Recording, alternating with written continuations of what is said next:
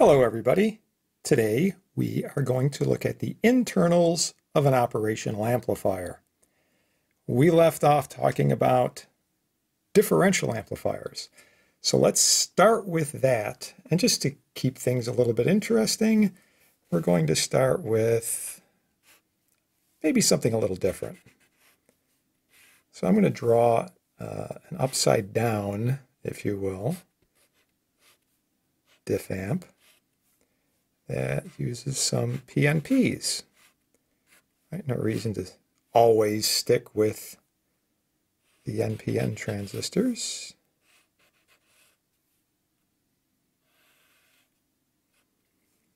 So up here I'm going to have a positive power supply. Down here we're going to have a negative power supply. And then our inputs, just going to draw those coming back over here. Now, with this circuit, right, we have a standard differential amplifier with a simple resistor up here to establish the current source driving down. That's our tail current coming down. It's going to split as we talked about. Now let's take an output here. What I'm going to do is add some more circuitry. Now this is highly simplified. Don't try to build this circuit in lab or simulate it. We're missing some things, but what I want to do is add a voltage gain stage and then an output stage. So for a voltage gain stage, I'm just going to draw a single NPN over here. And then I'm going to make this the direct coupled drive stage for a class B. All right, so I've got a couple of compensation diodes over here. And ordinarily we would probably bias these, instead of using these resistors, we would probably bias this with current mirror. And we'd probably use a current mirror down here for an active load to give us more gain. But this is here just to kind of show how this is all going to work. So here's my class B coming out like yay. Okay, so diff amp first. Then we have a nice voltage gain stage. We, like I said, we'll probably also have level shifters, maybe more than one stage here. Most likely there would be a little cap right there, which I'll explain momentarily. And then finally we have this class B output stage. So what do we get from each of these things? Well, obviously we get the differential multiplication on the first stage, right? The whole diff amp idea. The second version, part, gives us more voltage gain. This capacitor will actually shape the frequency response of the whole system. And then finally, the class B gives us some current gain and allows us to drive lower impedance loads because it has a low Z out. Now, this whole thing, right, in reality will probably take, maybe a couple dozen, 30 transistors, something like that, to actually build this thing up. But if you look at it, you discover it only has 5 connections to the outside world. You've got the 2 inputs, positive and negative power supply, and the output. So we're going to take this whole thing. We're going to say, this is our amplifier. In other words, 2 inputs. And one of these would be in phase, right? We'll call this plus input. One of these is out of phase with the output. And then we have our positive DC for the bias and our negative DC for the bias. Put that whole thing on one chip, and you've got yourself an op-amp. That's what an operational amplifier is. Now, there's a lot of variations on the theme. You know, I happen to draw an upside-down PNP diff amp. There could be an NPN. It could be Darlington pair, could be JFETs, lots of things going on here. We could have, probably will have, some kind of current limit on these output transistors so that if we accidentally short the output, nothing blows up. That's, not a very nice thing. We could design this to run on very high power supplies, over 100 volts. We could design it with very heavy duty output sections so that it could deliver tens of amps of current. Many possibilities. But our average typical sort of run-of-the-mill op amp would have the following sort of specifications. Right? We would have a Zn that's probably at least a megohm. In other words, looking into each one of these input pins. Okay, so typically we'd put our little pluses and minuses right in here for our two inputs. So each one of those, we'd be looking at least a meg. If we had a JFET in there, we might be looking at 10 to the 12th ohms for a DC input resistance on this thing, low frequency input impedance. The output impedance, because of the follower, is probably fairly low, probably in the range of 50 ohms, 75 ohms, something like that. So you're not going to drive a loudspeaker, an 8 ohm loudspeaker directly, but other sorts of circuits will have very little loss when we connect up to it. In other words, if we have something with a couple of k ohm input impedance, this is going to work great. Power supplies. Typically, these things are designed to run on plus and minus 15 volts. Although they could run on plus and minus 12, plus and minus 9. Plus and minus 18 is typically the max. You can't get beyond that without damaging the device. All right, so what kind of output are we looking at? Because of the Class B, we're going to be able to swing almost to the power supply, just like a Class B amplifier. The saturation is only going to be maybe 2 diode drops off this. So your V out, your clipping, right, is probably going to be somewhere around 13, 14 volts. So I'll just say, 13 and a half, cut the difference. What about the current? So your maximum load current, again, this depends a lot on the design, but typically we're going to be looking at something in the range of 20 to 40 milliamps for your average op amp. So now we have kind of an idea of where this thing is operating. It's got a high input impedance, low output impedance. It's a good voltage amplifier. We can get 10 plus volts out of it, tens of milliamps of current. What kind of gain do we get out of this whole thing? I mean, I've got gain, I've got gain, I've got gain. Like I said, we might have multiple stages in here. Well, at low frequencies, the gain on this thing is huge. We could be talking 100,000, 200,000, 300,000. In other words, order of magnitude, you're probably talking 10 to the 5th or more, right? 100,000 for a voltage gain. Huge voltage gain. What about physical packaging on something like this? Well, we can get these, because they're going to be fairly small, we can get these in small can type things like TO5 type case. Would sort of look like a small signal transistor, but you'd have a bunch of extra leads coming out of it. Very popular, at least in in a lab, would be an 8-pin mini dip. So these look just like the digital logic chips dual inline package, except you have just 8 leads. Still numbered the same way. In other words, that's pin 1 working back to pin 8. And you would have an op amp in there.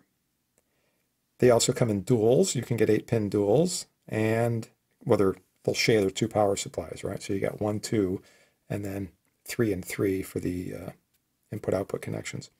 And you can get quads. So you have 4 op amps in one 14-pin package. Okay? All right. Surface mount? You bet.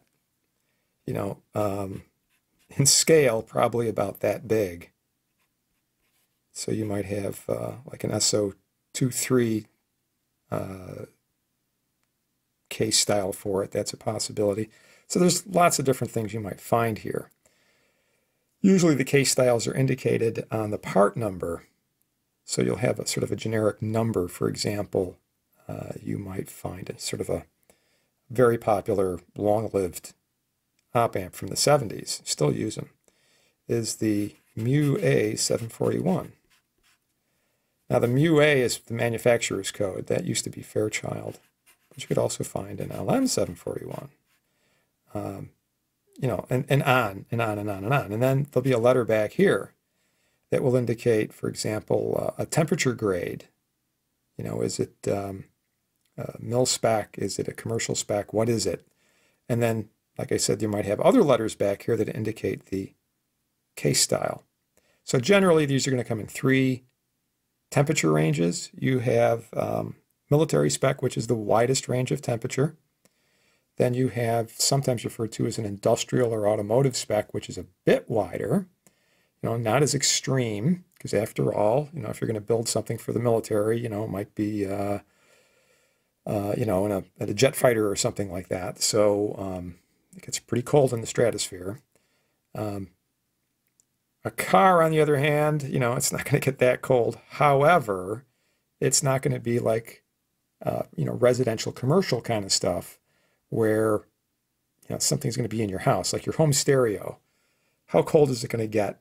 How warm is it going to get? You know, what kind of range of temperatures does your TV see?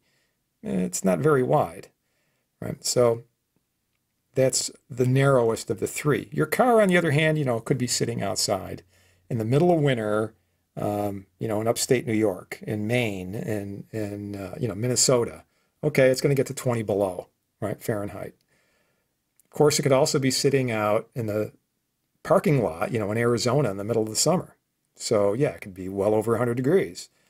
So that's certainly much more stringent than your home stereo would be, or your TV, but it's not as bad as, like I said, maybe a military thing or something that's going to go out into space. You know, we have some electronics for a space probe or something like that. So typically those 3 grades, and as you can expect, the wider the temperature range, the more expensive the part's going to be. All right. So what do we do with this little beastie? Particularly because we have this crazy high gain. Well, let's take a look at a couple of simple examples. So I'm going to take my op amp, and I'm going to hook up just a couple of voltages to it. And, you know, maybe a simple load out here like 10K ohm load. Power supplies, I'm going to use our typical plus and minus 15 volt power supplies. Very often on schematics, we don't draw power supplies, just like you probably wouldn't draw them in a digital logic circuit. You know, you want more of a functional kind of thing. So we might leave those off on a schematic, but obviously you have to have them.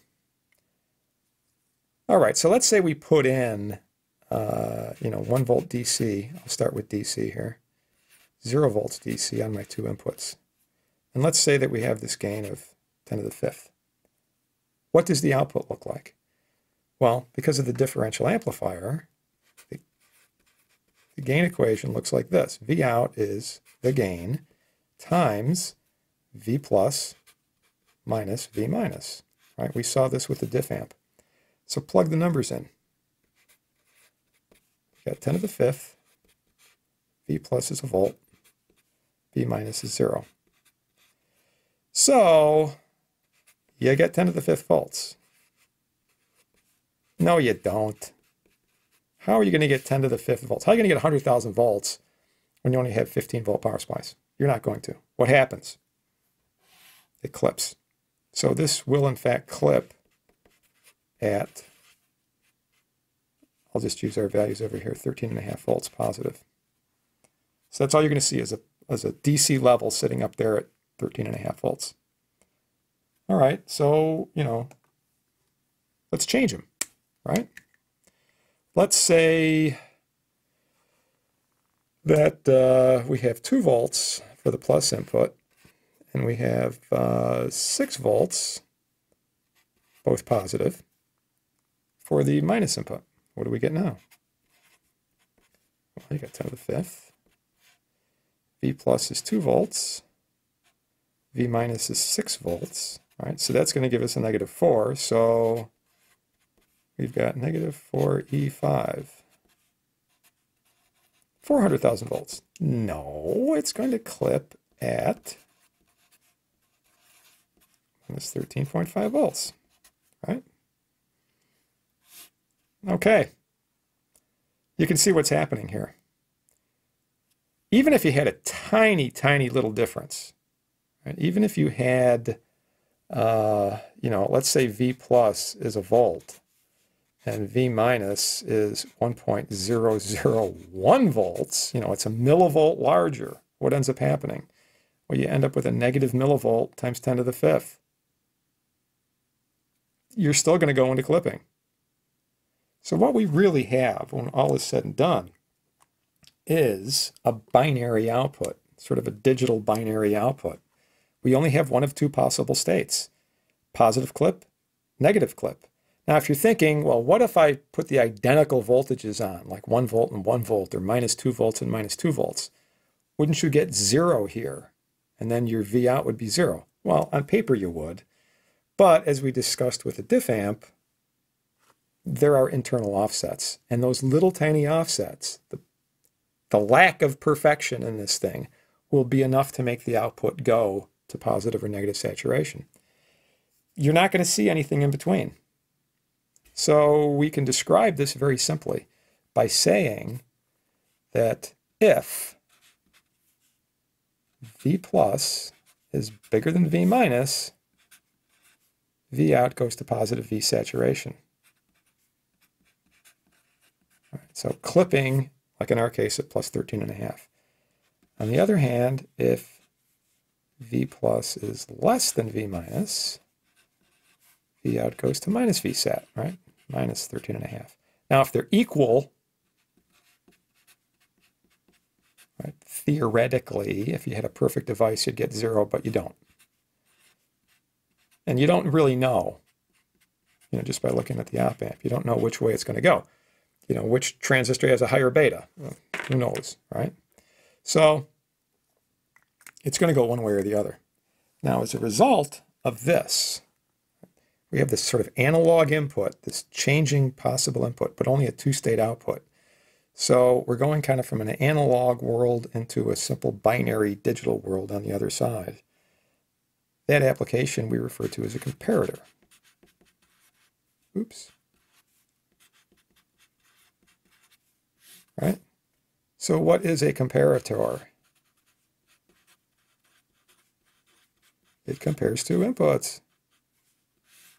If one is bigger than the other, we get a positive. If the other case is enforced, we get the negative. Application.